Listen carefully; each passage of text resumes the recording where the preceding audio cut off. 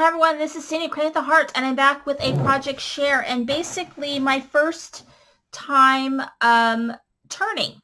I have this, I got this coffee blend Turnabout stamp set, and during their big sale I bought a whole bunch of these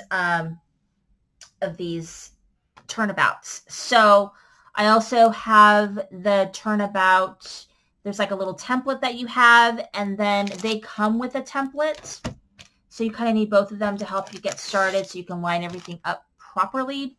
And I had to watch the videos. So I will tell you that there's definitely a little bit of a learning curve. It's not like impossible or anything or super hard, but there is a little bit of a learning curve. So I would strongly suggest that if you do get a chance to buy these, they're fabulous.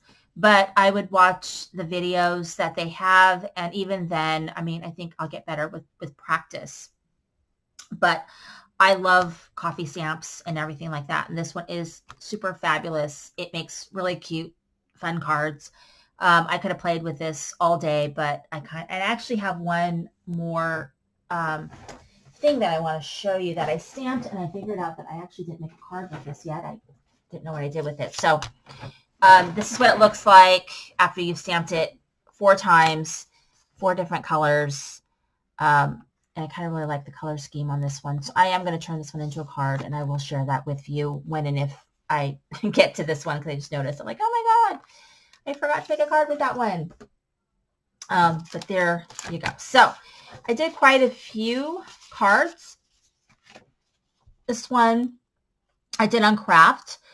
And I saw this one on Pinterest, so I liked it on craft. And I used my Lawn Fawn inks. I have those Catherine Puller inks on my wish list because I like all the sort of different bright colors that she has. And they're a different kind of style ink. Even though they say they dry quickly, look like they might dry a little slower. But for this one, I just stamped on craft. And then I had used the 2 little coffee cups right there. And then a thanks a latte. And I just kind of tied it in with some coordinating blue. And I think that's really, really fun.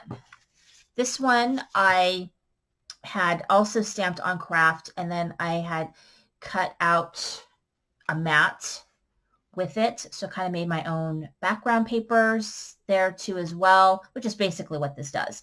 So I just cut out this with the cat scrappiness die, which is my favorite. I use it all the time.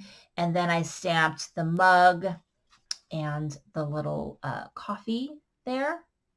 And I just put together my cards. So, and then this one is very similar, different color scheme with this. So you can kind of see how you can change the look by using different colors. I think this one I might have only stamped 3 times and not 4.